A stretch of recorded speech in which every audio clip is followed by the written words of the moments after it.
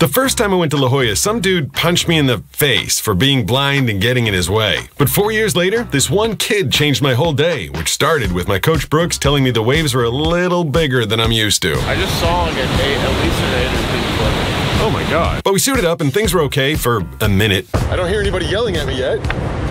That's good. Until the lifeguard started yelling at us that we were too close to kayakers or something. 2 minutes in town, we're already getting yelled at. Yeah. And as I was hanging on for dear life on some of the craziest waves I'd ever ridden, Brooks told me he'd dropped the GoPro in the ocean. That's gonna be very hard to find. And so I was getting bummed out, stressed out, and freaked out until this kid showed up. Are you blind? Yes, I am. Can you see? Yeah. I watched the video. Oh, you do? Yeah. That's awesome. I appreciate that. What's your name? I'm Tyler. Tyler?